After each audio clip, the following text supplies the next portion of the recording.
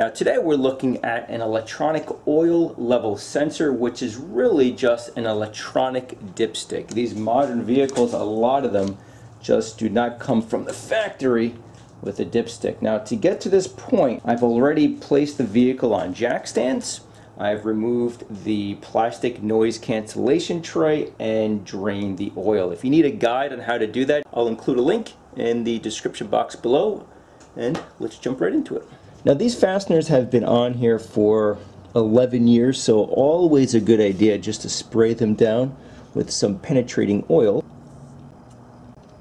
And then we have the harness connector. On the bottom is a tab. Press down with your thumb and remove from the body. Don't pull from the wiring. And then we just have 3 fasteners, 10mm in this case.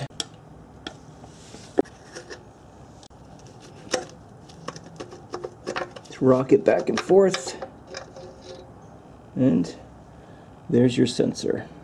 And then you have a gasket. Make sure you replace this gasket. Now very quickly, I was thinking, is there a way to test this sensor? In other words, with coolant temperature sensors and air intake sensors, you can quickly grab a multimeter, set it on the ohm setting, and then apply heat to it, and typically the rate will change. But here, nothing is happening whatsoever, and it could simply be because it's not getting hot enough.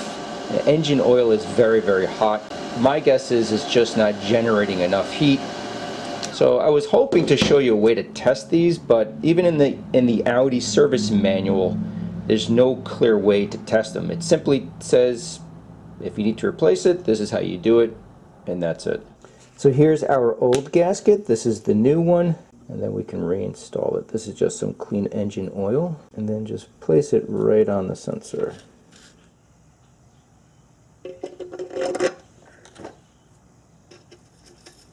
Now don't over torque these. Don't forget, this is plastic. This will break very, very easily. From the factory, I think it's around 8 foot-pounds.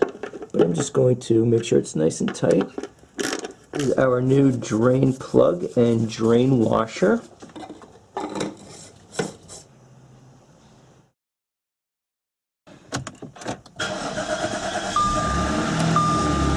So now we can check the sensor, make sure that everything is working correctly. So on this 2011 Audi, it needs to warm up, then turn off the vehicle and let it sit for at least 2 minutes. Then we can go into its menu and the oil level.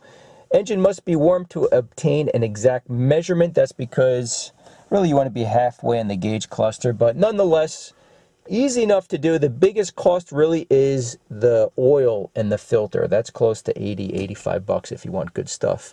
But other than that, you can save a ton of money doing the work yourself. As always, thank you so much for watching, and we'll see you next time.